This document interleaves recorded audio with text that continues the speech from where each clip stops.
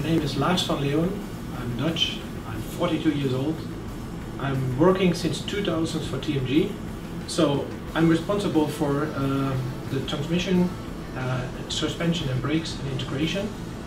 In this area, 80% of my time I spend on engineering the transmissions for the various projects I'm working on. Some of the motorsports projects I'm currently involved have an even more advanced technology than F1 in some areas. And learning these was again matching my engineering fascination. My hobby is karting, and at the age of 4 I had my first kart, which was designed by my father. So I was introduced on a very early stage in the design processes needed to build a kart. And very soon I started to be interested in auto and motorsports very much.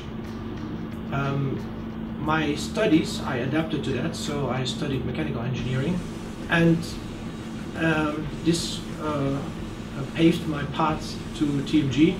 If I have to describe TMG in 3 words, I would say innovation, excitement and challenges.